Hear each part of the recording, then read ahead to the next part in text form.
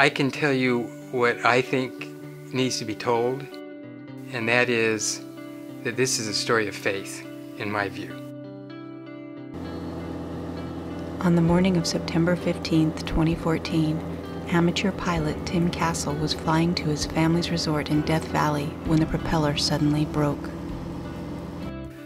I saw a flash of light and a huge vibration in the front of the aircraft.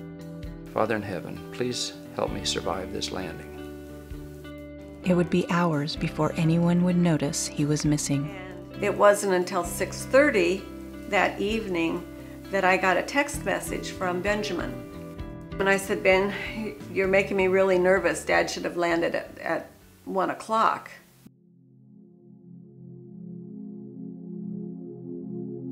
Tim crash landed on a remote mountain in Sequoia National Forest.